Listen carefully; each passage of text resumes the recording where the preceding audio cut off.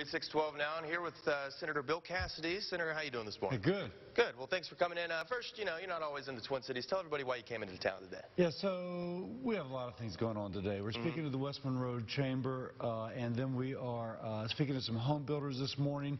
But partly, we just try and go around the state on a regular basis. Yeah. I am hired, if you will, to represent this state. And the way I represent is speaking to people, finding out what concerns them, and take those concerns to Washington, D.C. So this is just what we do on a regular basis. Well, we appreciate that. One of the big ways you really represented the people of Louisiana was you really went to bat for the National Flood Insurance Program. Made sure it got renewed. It did get renewed for 4 months. Tell everybody why that's so important to the people in Louisiana. Well, two things we've done on flooding. One for the Great Flood of 2016, which were in North and South Louisiana, have done a variety of things. One, to help folks get money if they were not completely compensated for their loss, and secondly, to try and get money for reconstructing flood control structures. Then on the National Flood Insurance Program, my gosh, we in Louisiana need to have our flood insurance. That was going to lapse. There were some senators objecting to it. I said, come on, man. There's people closing on their home next week. We're going to let it lapse. They can't close on their home, renewing their insurance. You won't let them renew?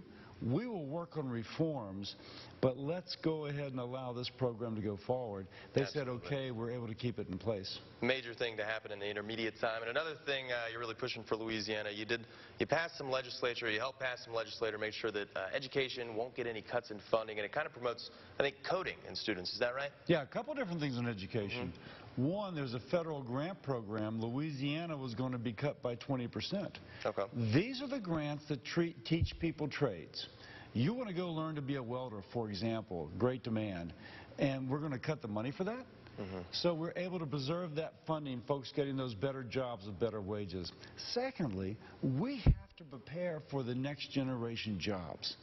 That's going to be a lot of computers. One thing we're trying to encourage, can you imagine if instead of having to take French in high school, and no one ever speaks French when they're my age, they can take computer coding. And that would be their foreign language requirement. Absolutely. That way, that child who learns how to code has a language they can use their whole life, getting better jobs along the way. One of the things we're trying to do to better prepare our workforce for better jobs. Yeah, I took French in high school. Don't remember any of it. Was it Laissez-les bon temps rouler, is that? Well, you're like my wife.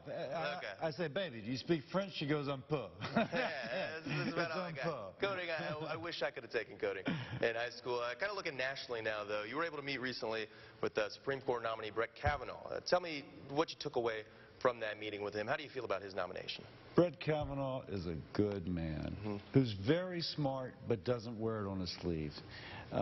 He went to high school, and when he spoke in the East Room, the president invited me to join. He said the motto of our high school was meant for others.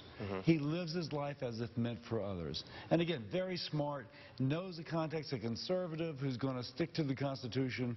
I think he will get approved, and he will be a great justice. All right. Well, so clearly he's got your backing there. And before we get you out of here, Senator Cassidy, you were down in New Orleans yesterday. Appreciate you getting up here late last night to do this interview with us this morning. You were with the Secretary of Transportation, though. Some major grants were just announced down there. Tell us about that. Elaine Childs, she was there to announce a total of a check for $45 million. Boy, that's nice to hold that check. Yeah, right. But a total funding of $85 million for a road project here in Louisiana. We want that good relationship with the Secretary of Transportation. We have lots of pent-up needs when it comes to transportation infrastructure. So good to be there with her, good to be here this morning, but we want that relationship to continue to further help Louisiana. Absolutely. Well, again, Senator Cassidy, thank you so much for coming in. Thank you, Connor. We always appreciate it. Always good to see you.